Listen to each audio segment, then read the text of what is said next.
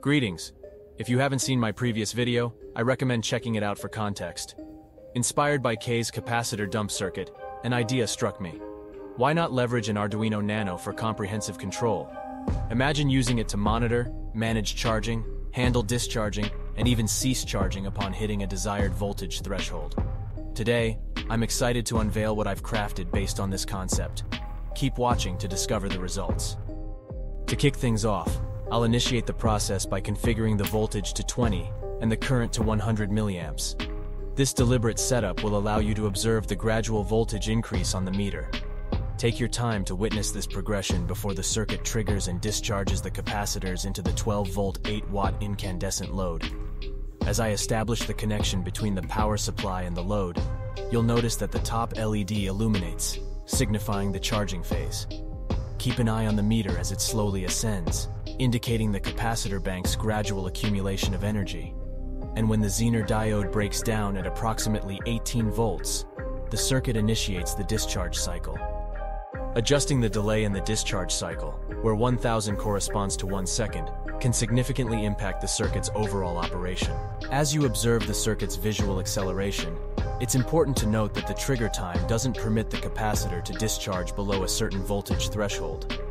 By manipulating the delay time, you can precisely fine-tune this circuit to suit your specific application requirements. An impressive safety feature comes into play when the load becomes disconnected. At that point, the charging cycle comes to a halt, and the capacitor voltage remains at a standstill indefinitely until the load is reconnected. This mechanism ensures a safe and controlled operation, preventing any unintended discharges or overloads when the load is not connected. Let's dive into some fun experimentation by observing how this circuit drives a small motor. However, it's worth noting that the discharge pulses might impact the longevity of the motor's brushes. As we explore, remember that not only does the delay time have consequences, but altering the input power also results in changes to the circuit's behavior. This insight will be valuable when utilizing the circuit for specific purposes, allowing us to make informed decisions to achieve desired outcomes while considering potential effects on components. When the motor experiences a load, there's a noticeable increase in amp draw.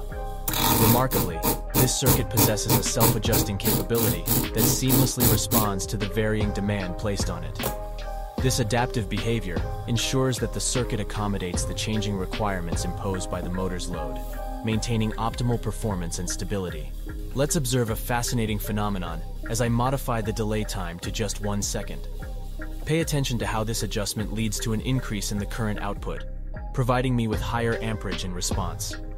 This change in the delay time showcases the circuit's adaptability and responsiveness to manipulation, offering a dynamic demonstration of its capabilities. Once again, when I disconnect the loads, the cap charging halts.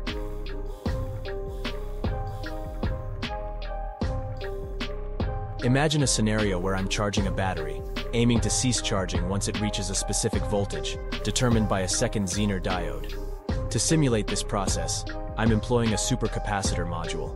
As the voltage climbs to 11.6 volts, the charging operation halts. However, if it subsequently drops to 11.5 volts, the charging recommences and halts once again at 11.6 volts. This ingenious approach ensures that the circuit maintains the battery's charge at a designated voltage, configured via a Zener diode, allowing for precise control over the battery's charging state. I've formulated a hypothesis regarding the revitalization of batteries typically deemed irreparably dead. In essence, the idea is straightforward. Subjecting these batteries to pulses of 20 volts or higher, accompanied by a few amps of current, could potentially instigate a conditioning process within the plates. This process might render the plates more amenable to receiving a fresh charge, potentially even leading to an expansion of their capacity. Further experimentation is necessary to validate the efficacy of this concept. This particular sealed lead-acid battery comes with a recommended cycle use voltage range of 14.8 volts. Conversely, once the voltage drops to approximately 9.3 volts, the battery is typically regarded as fully discharged or dead. Jumping ahead to the following day, I've been employing a strategy of delivering 20-volt 2-amp pulses to the battery for several hours. Following each pulsing session, I allow the battery to rest for 10 minutes.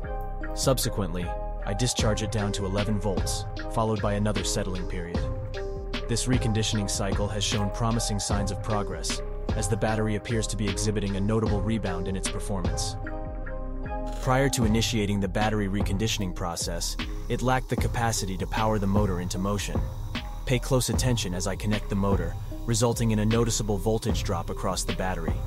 What's intriguing is that, through the conditioning efforts, the battery has now gained the ability to deliver substantial torque to the motor, indicating a renewed potential. Notice as I disconnect the motor, the battery's voltage springs back, surpassing the 12-volt mark. This bounce back showcases the battery's regained vitality, a direct result of the reconditioning efforts. Well, I think I'll just keep cycling this battery and push it up to 14.8 volts to see how far its recovery goes. Also, I've got a couple of dead car batteries that I'm really curious about. I want to see what happens if I apply higher wattage pulses to them.